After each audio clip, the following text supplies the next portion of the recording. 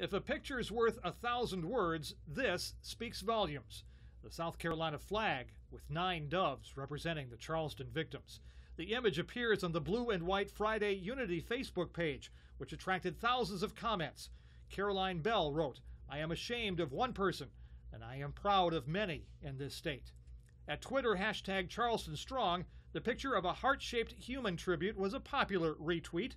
"Doesn't get much better than this," went one comment. From a Christian group in the United Kingdom, the image of Emmanuel AME Church and the tweet, "Pray for Charleston." On the Twitter page for DoSomething.org, you'll find a virtual poetry slam about racism. Don't have people judge you from the color of your skin. Tell them to look within.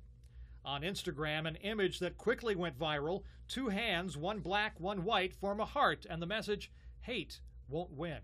In Myrtle Beach, people at the Roasted Bean coffee shop were talking about the social media response to the Charleston shooting. What they liked about it was the outpouring of unity and how people turned an act of hate into an act of love.